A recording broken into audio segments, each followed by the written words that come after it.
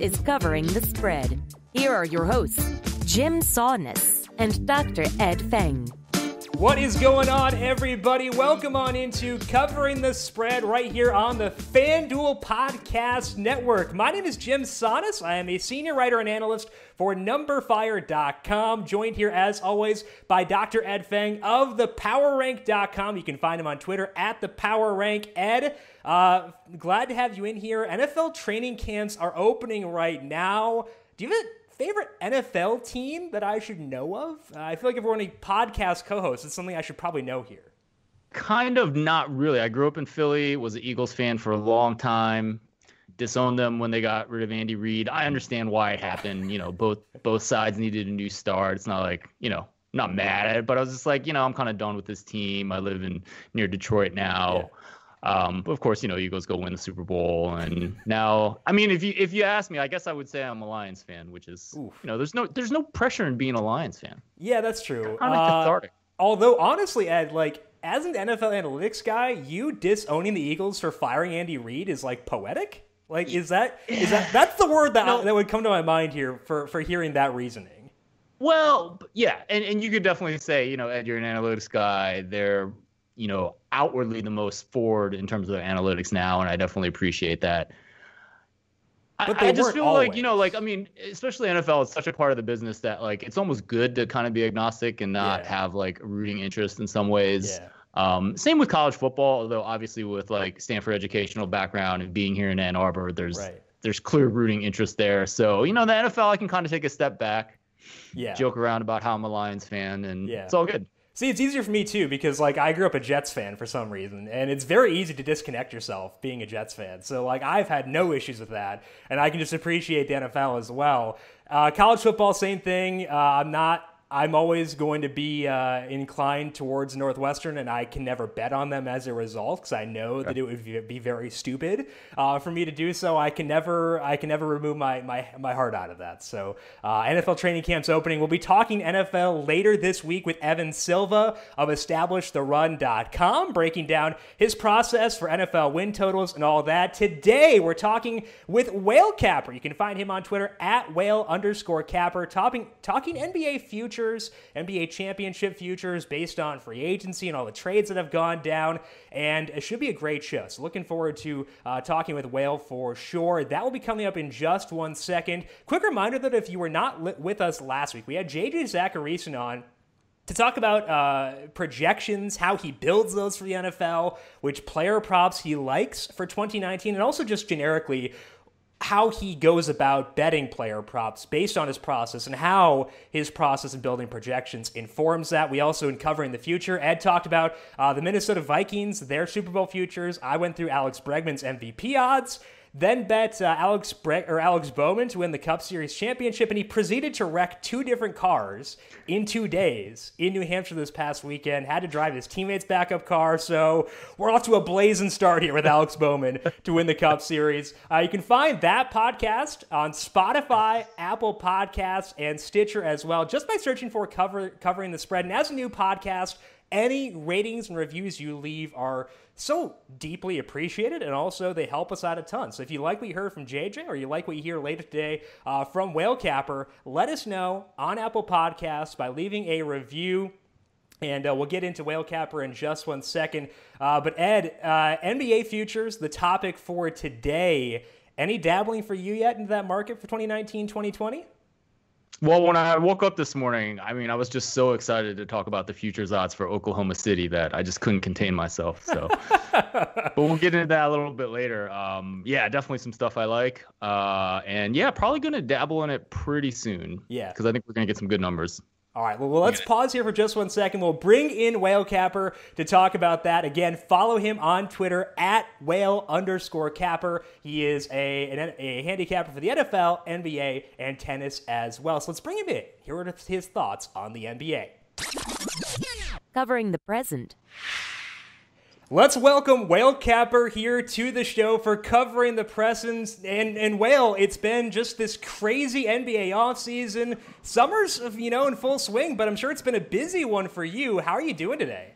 Oh, I'm fantastic, man. And you nailed it. This has been the most interesting, exciting, enthralling NBA offseason that we've had in the years I've been covering the league from a betting perspective. And as we look across the landscape, you're entering kind of a complete new realm this season where a lot more teams have a chance than the last handful of years. So it's going to be a super fun year to bet the NBA. And how hard is that for you as a bettor, having all this ambiguity? Because there's some level of certainty when, we've seen the Warriors play together with the same cast for several years, you kind of know what to expect. But this year, I feel like there's been so much change. How hard is that for you when you're building out your algorithms to kind of know what to expect for each individual team?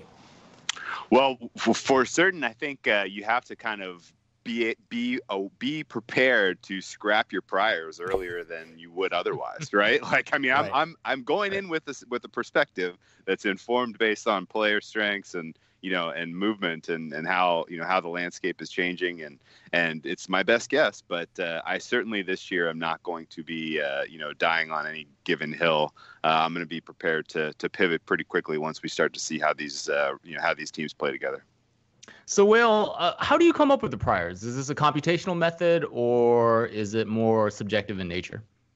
Yeah, so lately, throughout my career, I mostly look at team level stuff as my starting point because I like to kind of have something that's more stable year over year. You can incorporate player level kind of predictions and combine those into a team level expectation, but you're going to get pretty close to back to the same place that way in my experience. And so I think going for player level stuff is good and helpful. And it, for establishing priors, it's kind of the key because, we have a player like, I guess best example would be the Nets. What do you do with the Nets? They're losing, a player like, D'Lo, and they're getting Kyrie Irving. And, you want some sort of quantification on, what that change is going to do in terms of their offensive and defensive efficiency. And the best way to do that is a player level approach. So let's go here broadly from a process perspective for you, from an NBA futures perspective. It's still July of 2019. And if you're betting the NBA title right now, that's going to tie up some of your bankroll for almost an entire year. So how good of a value does it have to be for you to actually bet an NBA future at this point in the year? This is a really good jumping off point for all kind of preseason action in all sports. Because you have to be, you can have an absolute guaranteed ROI on some sort of position, be it, NBA, college football, NFL, it doesn't matter. But, you can corner the market by getting ahead of a number that's going to move, for instance, and then watch it move, 4 or 5 wins and then come back on the other side, so that you have this nice little 5-win middle. The problem is, that tying up that bankroll over the course of, the regular season impacts, how much you're going to be able to get down on game by game.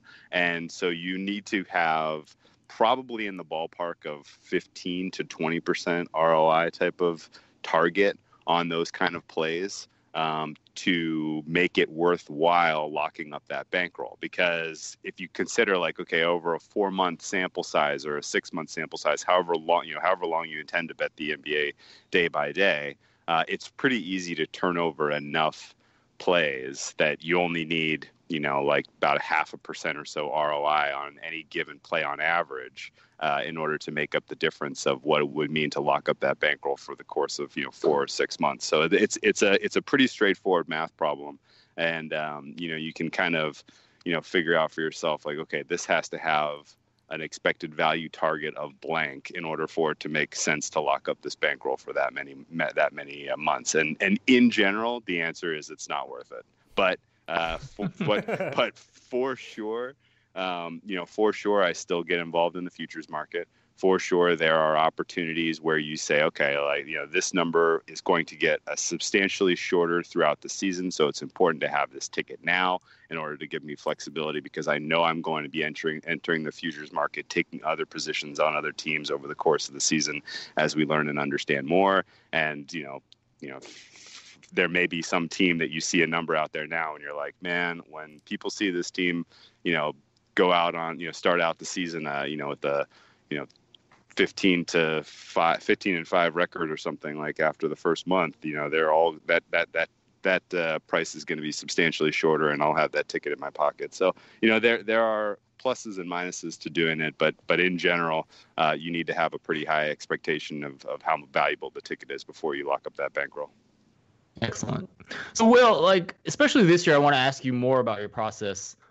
Are you looking for teams, do you think there's going to be more value in teams that have made a lot of changes, obviously with the Lakers and the Clippers being those teams, or are you looking for teams that have been more static in the offseason and are kind of flying under the radar? Ooh. The way that the market has kind of priced in the expectation that the likes of the Clippers and the Lakers are going to be these all-world teams without having them seeing them play a minute of basketball together, I think presents value on some of the more established teams that have deep rosters, that have known advantages. Like teams like your Nuggets and your Jazz this year are probably good examples. They didn't get a lot of buzz during free agency. They didn't get a lot of people talking about their chances. But guess what? We know those teams have a built-in outstanding home court advantage because they play at altitude. We know those teams have, solid cores that have been playing together year over year. Everyone knows their roles. They've tweaked some pieces on both squads, so they should be more competitive, or they're getting, in the case of the Nuggets, they're getting some youth to inject into their lineup, so they should improve. In general, they're young teams that are on kind of an arc of improvement anyway. So, I do think that, of teams that as we enter the season, the likes of the Jazz and the Nuggets probably hold more value, especially in kind of game-by-game betting once we get into October and November, than the teams that are expected to be these super teams. Let's talk about those super teams right now and talk about both the LA teams. Starting off with the Clippers, Paul George and Kawhi Leonard are in town, and they're now the favorites to win at FanDuel Sportsbook, win the NBA championship next year. They're plus 320 right now, and I think based on your previous answer, we kind of know your thoughts on them at that number. Are they the favorites for you personally entering the year, or are you shying away from them given the hype that's surrounding that team right now? Man, that is an awfully short number for a team that has a lot of questions. I'm a long-term buyer in what they're doing with the Clippers. The fact that Jerry West pulled off this deal in the first place is kind of all you need to know about, what trajectory this team is on in general. I have a ton of respect for their coach, Doc Rivers, and Kawhi Leonard, bona fide superstar. Bona fide super duper duper star. He will 100% win you a series.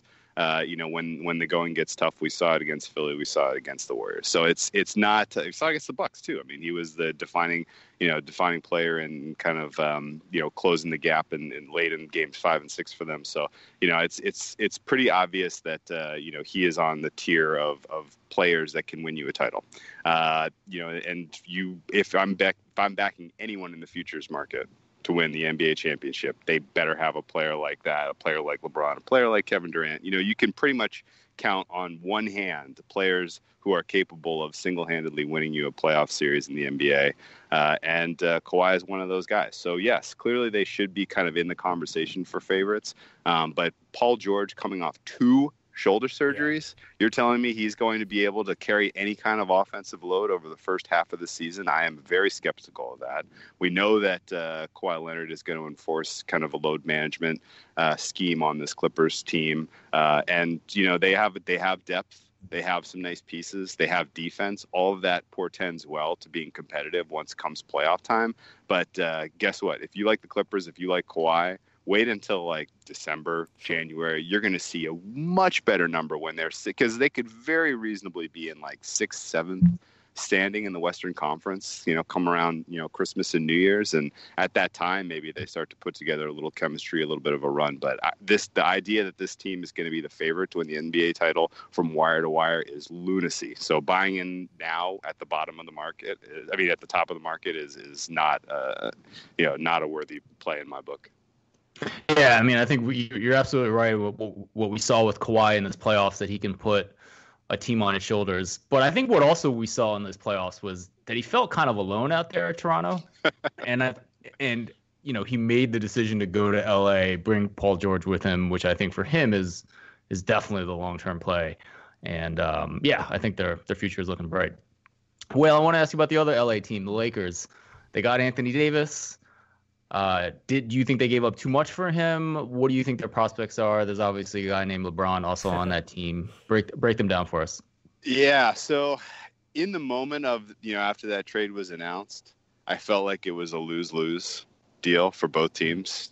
And part of the reason is I feel like the Pelicans, I didn't think got more than they could have gotten if they made this deal last year after the All-Star break. I feel like they got a little less. And they knew that they were getting the 4th overall pick in this draft. And granted, they did some very clever things in terms of how they put together their approach to the draft this year. And they got a player in Hayes who looks unbelievably good. So, it's a little bit hindsight bias to kind of pat the Pelicans on the back so much for kind of what they got for Anthony Davis. But they did get a lot. They got a haul. The problem is, I think the Lakers, they would have been better off as a team and as a franchise if they had Davis for last year's stretch run. If they could have gotten some playoff minutes with Davis and LeBron on the floor together so they can start figuring out each other's roles, how they work best, well with each other over the course of a playoff series, because playoff series basketball is so different than the regular season. And the idea that in year one, these two guys are going to be able to figure it out on the fly in a very competitive Western Conference is a tough pill to swallow.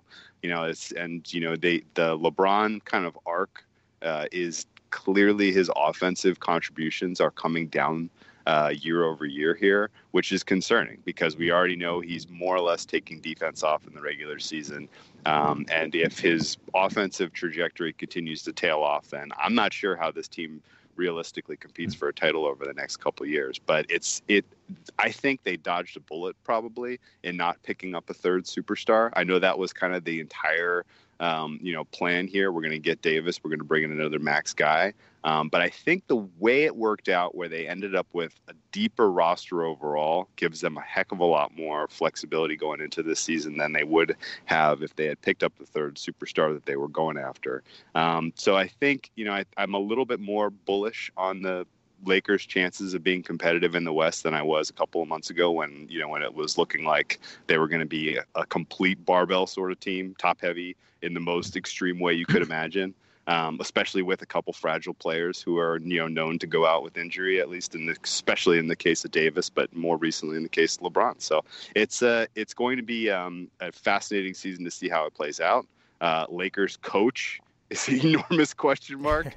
It seems like LeBron clearly wanted Jason Kidd, and somehow he's the assistant coach. That has trouble written all over it. Yeah. So, again, the Lakers kind of fall in the same category as the Clippers, where they've been overbet substantially in the market. And, yes, they can contend for a title, but you're going to get a much better crack at them at some point in season than you will at this time. So the Clippers and Lakers are two favorites right now, but now maybe not the time to bet them. We're talking here once again with Whale Capper, host of the Deep Dive podcast. And Whale, let's move to the other team here, making big moves during the offseason, the Houston Rockets, because they've got Russell Westbrook in town, reuniting him with James Harden. They are fourth in futures odds behind the Clippers, Lakers, and Bucks, one of the more static teams during this offseason in a positive sense.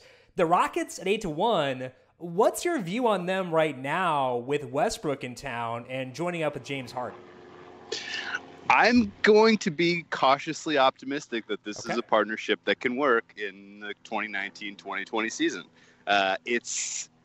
James Harden clearly needed some help over the last two seasons carrying the offensive load in the regular season. I feel like his underperformance year over year in the playoffs is in large part due to how much of the load he carries during the regular season. The Rockets at one point last season were legitimately a bubble team to make the playoffs. They were playing so poorly. They were dealing with so many injuries. And James Harden single-handedly carried that team into a position where they could even compete for a title last year.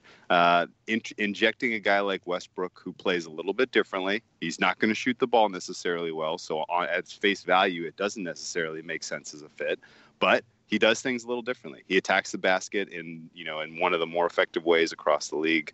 The idea that they're going to be able to create space with a bunch of shooters on the floor and give Westbrook an opportunity to really get after it near the hoops is appealing to me. I like that they were able to hold on to Clint Capella, although he's not shown himself to be effective necessarily in the playoffs, but I like him especially as a regular season player. So, I think overall, there's a lot to look forward to here with the Rockets. And if Harden can concede some of the responsibilities of carrying the offensive load here to Westbrook, I think that sets them up to be more dangerous in the playoffs than we've seen from them the last couple of years. Excellent. So, Capper, I can't look at a futures chart without Golden State at 15-1 jumping out and just taking up my entire screen. Obviously, Klay Thompson's going to be hurt for a while, but they still have this core that won 73 games a couple years ago. Don't have Kevin Durant anymore. What's your take on the Golden State Warriors? Yeah, I'm with you on this. This is one of the more head-scratching numbers out there because not long after we all throughout the offseason, it was pretty obvious. I mean, all throughout the kind of the late part of the regular season in the playoffs, it was pretty obvious Kevin Durant was headed to New York. We didn't know if he was going Knicks or Nets, but he made it pretty clear at the All-Star break piece he did with Ramona Shelburne, hey, I'm moving my entire team to New York. We are going to the Big Apple. And so you would have thought at that time that some of the early odds we saw pop would have reflected no Durant on the Warriors, yet they were still kind of in the conversation at the top of the West, as more or less the favorites to win the West before we knew Anthony Davis was going to go to the Lakers, before we knew Kawhi was going to go to the Clippers. So the fact that it swung so violently simply on news that we were expecting anyway is surprising. And then, Klay Thompson being out with an ACL is obviously somewhat concerning, but there's plenty of time for him to get back into the mix and be a contributor once they get to the playoffs. So when you're evaluating the Warriors, they are for the first time in many, many years, they are a value bet, which is crazy to say, but here we are. And, I think you have to talk yourself into, okay, well, is Steph Curry capable of carrying the offensive load effectively on his own without Klay Thompson over the course of the regular season this year? And,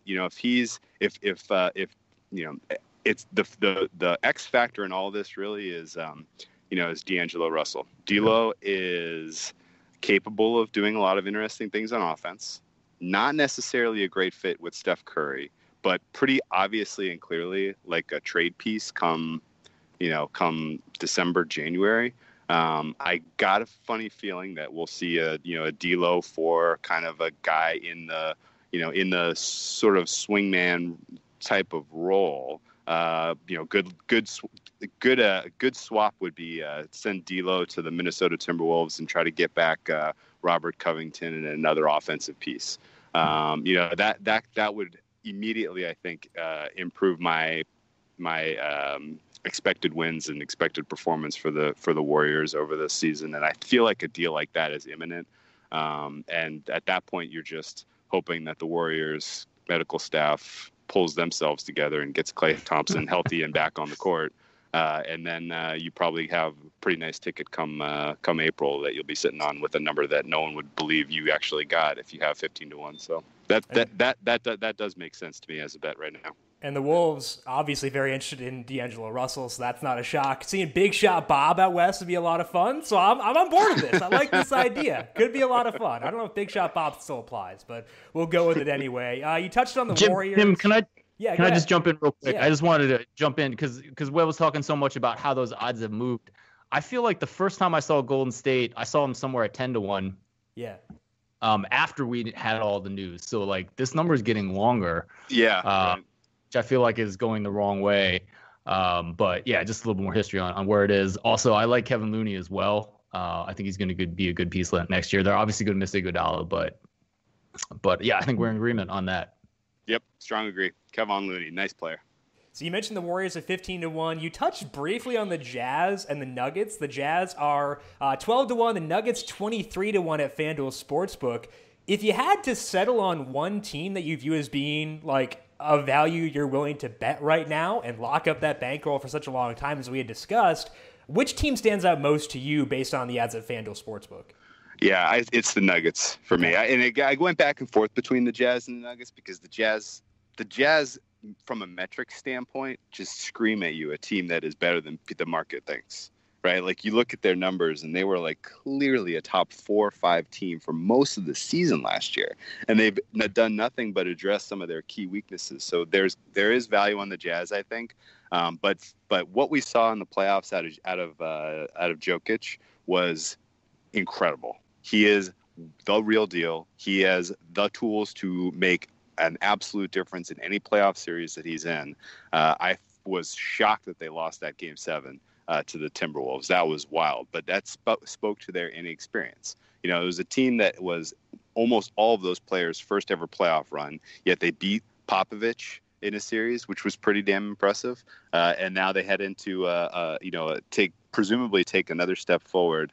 And I think are going to be a very, very tough out in the playoffs on top of a team that you could conceivably see pile up a lot of regular season wins again. I mean, this is the Nuggets, I think, are kind of, because of the potential super duper star power of a player like Jokic and what he can do from, both the shooting outside and getting to the rim, with his size is potentially a deciding factor in a playoff series against, equal opponents. So I'm a bigger buyer in the Nuggets probably than any other team in the West right now.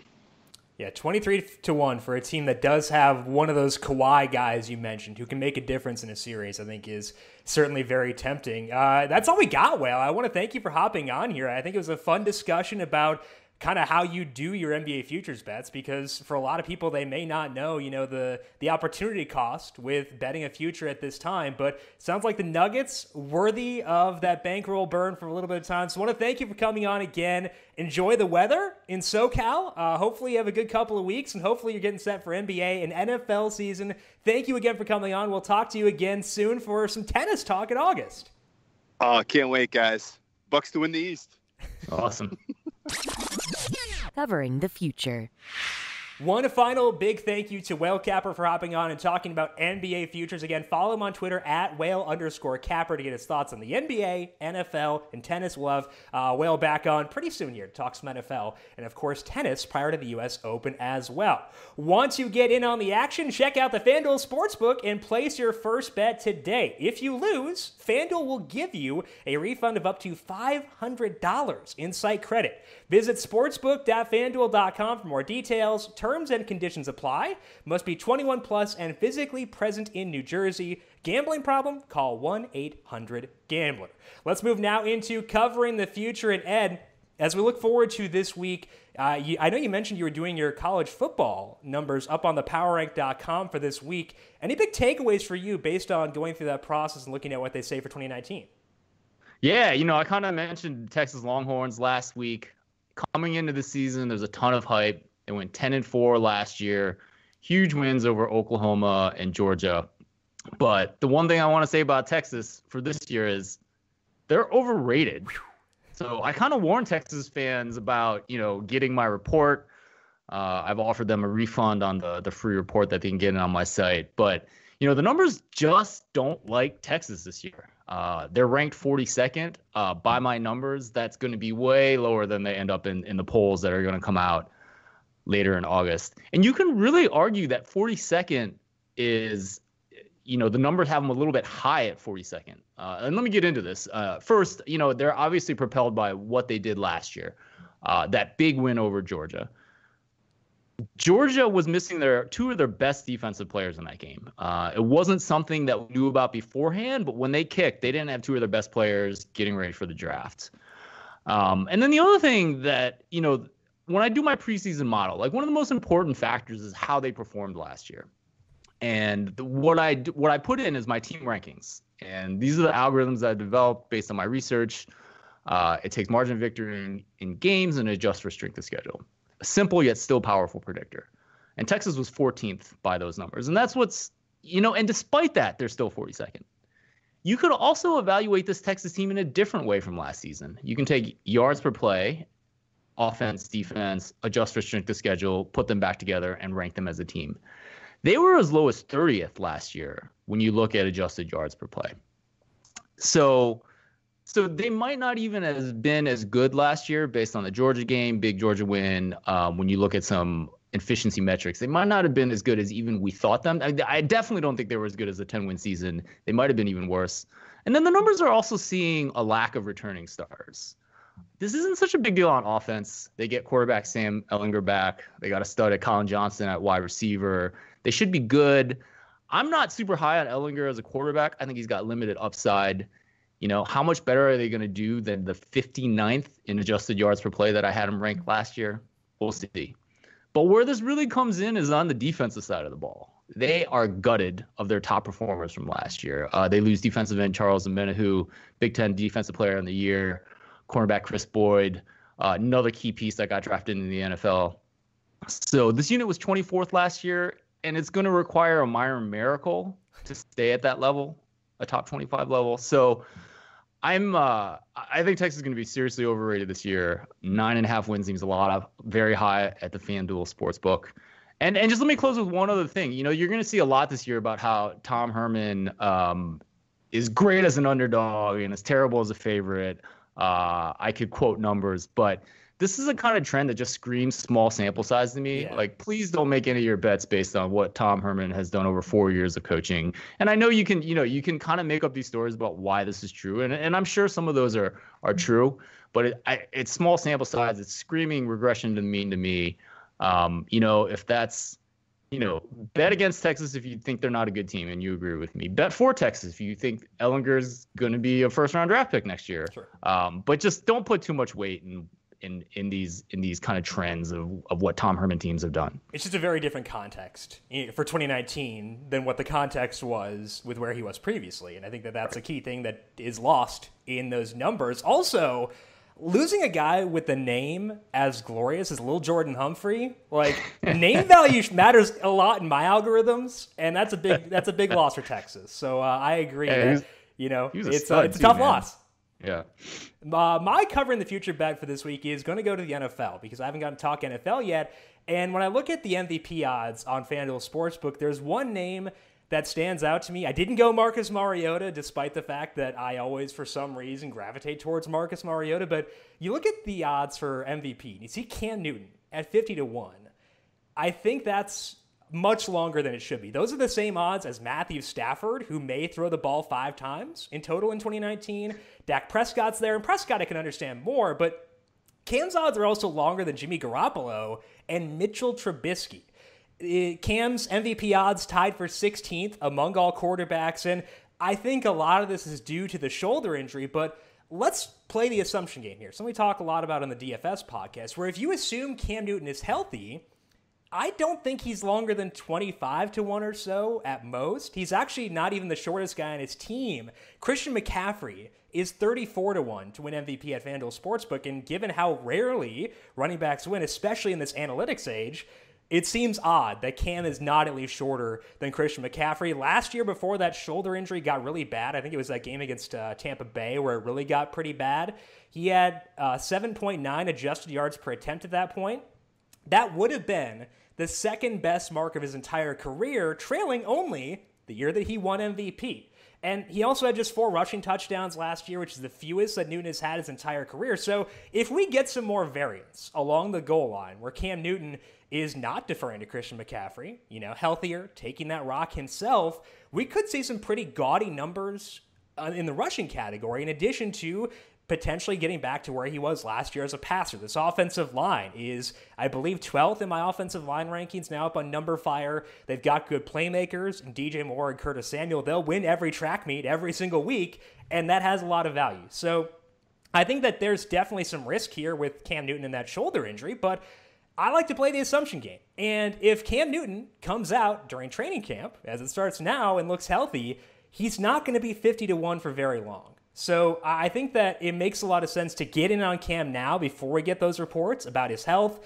If he's not healthy, then that's going to be a loss, and you're going to take that L for sure. But 50-1, given the odds that thing moves pretty soon, I'm going to take that for sure. Ed, any thoughts for you on the Panthers as we get set for 2019? Yeah, absolutely. I mean, as far as Cam goes, to me, what I don't like about Cam is his accuracy. He's not one of the most accurate quarterbacks, and you want to kind of tend towards those guys for success, both team and MVP level. But you're absolutely right that I think there's a ton of value in his MVP odds for all the reasons that you mentioned. And you actually shouldn't take my opinion on it. You should take Evan Silva's opinion on it, because this was the future bet that he talked about on my show, my podcast, the Football Analytics Show. And that was, he was gushing about this for all the same reasons that you mentioned.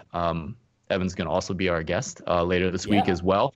But yeah, I think there's a lot of reasons to think that 50-1 is a pretty good one is a pretty good futures bet to tuck away in your account. And that one is queued up for me, that podcast, is I had to listen before Thursday. Clearly, I hadn't listened yet, so I'm excited to dive into that. As Ed mentioned, Evan will be on here for Friday morning talking about his win total bets for 2019. So make sure you subscribe to Covering the Spread on Spotify, Apple Podcasts, SoundCloud, Stitcher, wherever you get your podcasts. And once again, ratings and reviews help us a ton. So we thank you. If you liked what Whale Capper said earlier, leave us a review, leave us a rating, and leave one for Evan Silva later in the week as well. Ed, any big things popping over at the Power Rank for this week prior to Friday?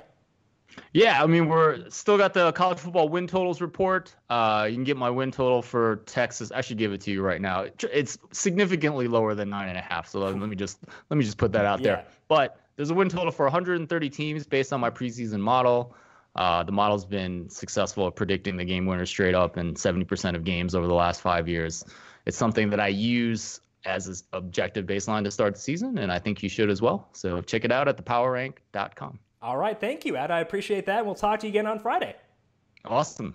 All right, Looking that is yeah, absolutely. That is Ed Feng. Follow him on Twitter at the Power Rank. I am at Jim Sannes, JimSannes. You can also follow the FanDuel Podcast Network at FanDuel Podcasts on Twitter. We'll talk to you once again on Friday to break down NFL win totals with Evan Silva. Until then, good luck with your bets, and we'll talk to you once again later this week. This has been Covering the Spread here on the FanDuel Podcast Network.